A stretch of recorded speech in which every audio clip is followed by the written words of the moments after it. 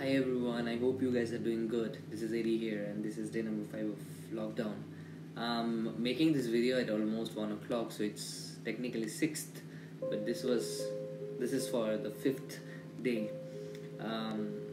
Quite laid back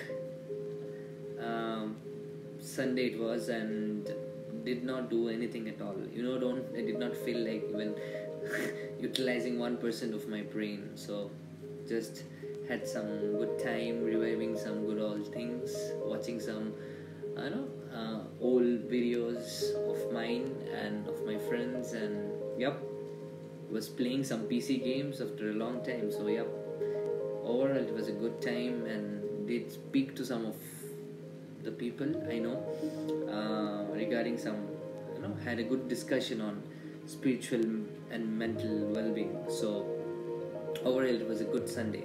Well, I personally feel that sometimes you need a break from everything, and that is the time when you should the actual definition of relaxation comes, I feel.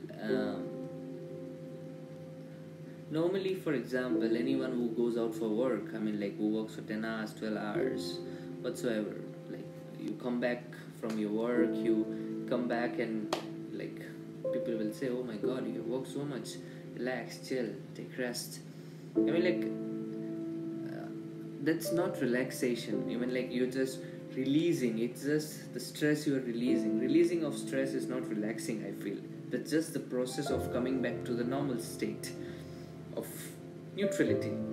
So from neutrality, when you are taking the road which makes you feel completely, oh, I'm settled now, I just want to live in the moment, and that is, for me, I feel it's relaxation. So we need to identify a lot of things in our life, the actual definitions of the principles and how we are following and adopting it in our life. So that's actually holds an important thing. For example, if we know the difference between relaxation and reducing stress, reduction of stress, they're two different things. So once we start figuring them out, life becomes quite easy, So next time when you're coming back from work, or you have studied and you prepare your assignments, and you are really, stressed like crazy, or you are having body ache and you just want to lay off in bed, have this intention in your mind: I just need to detoxify myself, reduce the toxic energy that's just taking everything from my soul. I just need to release it, and just take some deep breaths. Works well when you close your eyes and you start visualizing. Works really well when you close your eyes and start visualizing that you are letting it go. It really works well. So when you start releasing and just close your eyes and sleep, you'll see the difference, So I'm not trying to, just give you some techniques or something. It's just things that I do, and it has actually helped me a lot in this couple of years. So that's something I would recommend to all of the people watching this video right now. That really helps. I feel this lockdown period is actually good to bring out the different aspects of how you think, your character, your behavior.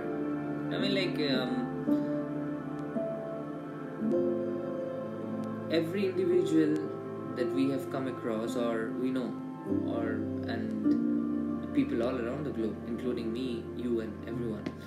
See, we all have a different vision towards life, And what does traveling do? Traveling, in short, gives us new exposure.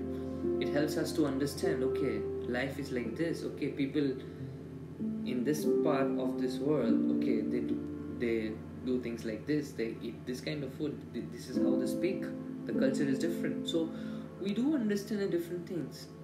And at the end, you just try to understand what do?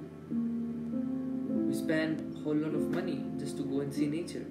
So just understand how desperately the craving is that comes from deep within us that we want to explore and know things, whether it's history, whether it's geography, whether it's knowing the culture, arts, it can be anything. So the way we treat traveling as an escape from reality, apparently people say that, the same thing has to be explained to your own self, the way you look at it. So if you think that walking in a city and walking wherever you are, like whatsoever you're doing or whatever you're doing, maybe you're studying or you are still in school, if you think that you're getting stressed, if you think you are having too much of anxiety attacks, panic attacks, then I think it's time for you to look back